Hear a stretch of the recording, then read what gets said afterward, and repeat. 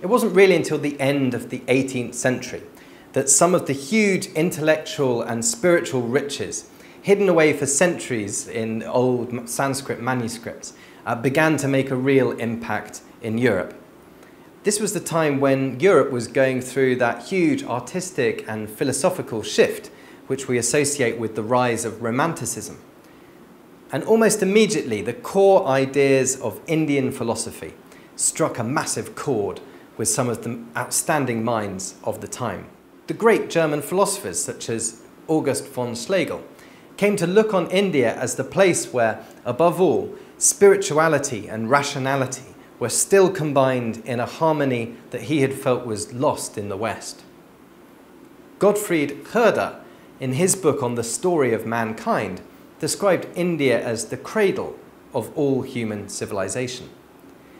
The composer Beethoven, towards the end of his life, wrote in a letter one of the most powerful statements of his religious belief, recognizing how Hindu philosophy expressed more profoundly than anything else that God is immaterial. As he is invisible, he can therefore have no form. But from what we are able to see in his works, we conclude that he is eternal, almighty, omniscient, and omnipresent. The mighty one alone is free from all desire and passion. There is no greater than he, Brahma. And he ends his letter directly addressing Brahma, the Hindu god, in a prayer.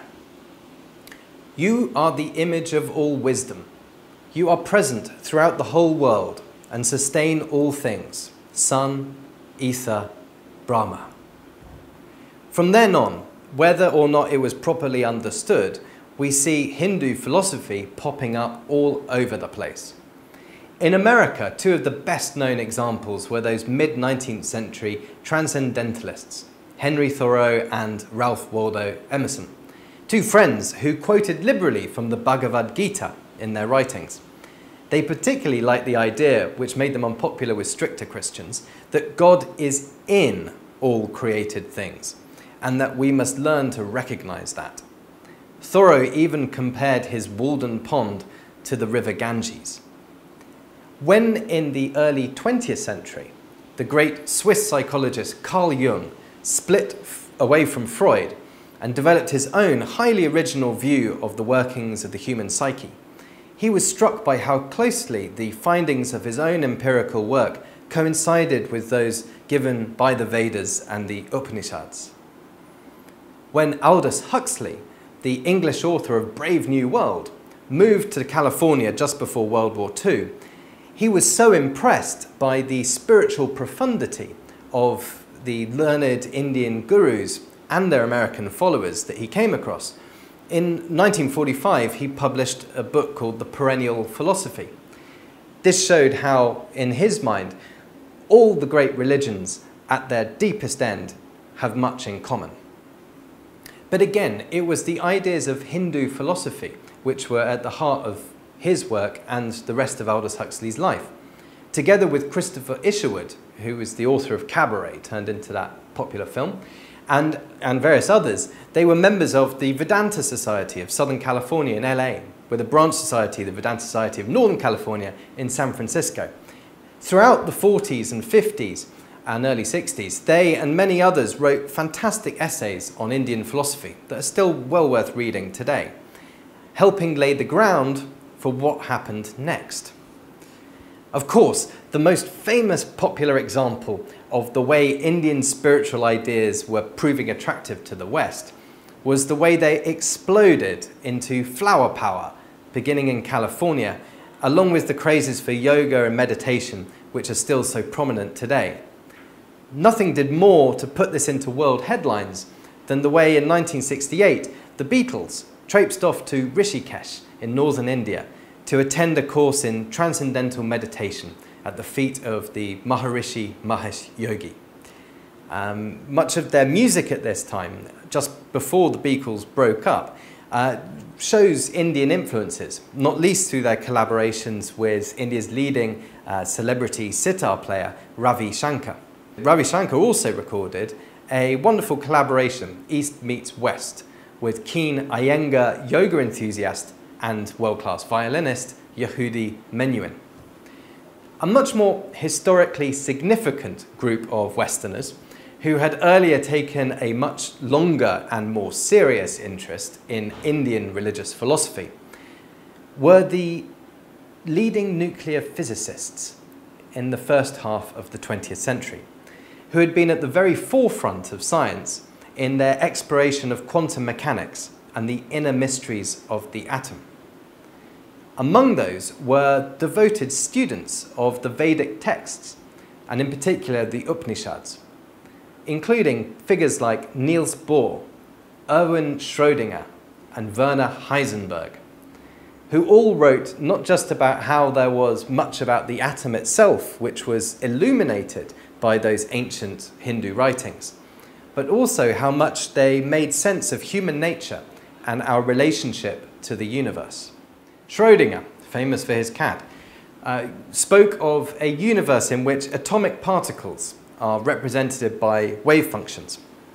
He said, the unity and continuity of Vedanta are reflected in the unity and continuity of wave mechanics. This is entirely consistent with the Vedanta concept of all in one. Again, Schrödinger. The Vedas teach that we are more than physical bodies, operating according to the laws of physics and chemistry. We, the eternal conscious self, Atman, are inherently connected to the greater whole, Brahman. And this eternal inherent connection is totally transcendental to matter. All living entities, having free will, are able to ignore this connection or recognize it. The Vedas teach us how to do both. And of course, the most famous glimpse of all into how deeply these great physicists were imbued with the Hindu scriptures was the exclamation of Robert Oppenheimer after he had witnessed the first ever atomic explosion in the desert of New Mexico on 16th of July 1945. Oppenheimer had actually studied Sanskrit at the University of California, Berkeley in the preceding decade. His stunned response was to quote from where else but the Bhagavad Gita, "Now I am become death, the destroyer of worlds." Although some of this may be well known, much less so is the crucial part played in the development of quantum physics by a physicist who was himself an Indian. We have all, of course, heard of that class of particles in the atomic nucleus which are called bosons, not least because of the famous, eventually successful hunt for one of them, the Higgs boson. But how many people know how these subatomic particles got their name? Satyendra Nath Bose was born in 1894 in a little village in Bengal. A voracious reader and autodidact in a wide variety of subjects, ranging from physics and maths to literature, he became, in his 20s, particularly interested first in general relativity, Einstein's theory, and then in quantum mechanics, the inmost structure of the atom, which was only just appearing in scientific literature. Disagreeing with a paper by one of the leading physicists at the time, Bose sent another paper explaining why he thought it was wrong. He sent it to Einstein, himself in faraway Germany. Einstein was so impressed that he translated it and had it published. Bose then came to Europe to work with Einstein, producing studies which identified the behavior of photons and other particles so convincingly that he and Einstein published their results together, reporting what was one of the most dramatic breakthroughs in the history of physics. Their joint work, soon known as Bose-Einstein statistics, was so groundbreaking that eventually another key physicist in the field, Paul Dirac, suggested that all of these subatomic particles should be called, after Bose, bosons. Thus did a largely self-taught young man from a poor rural Indian village give his name to a series of infinitesimally minute objects which are nevertheless crucial to the structure of the entire universe.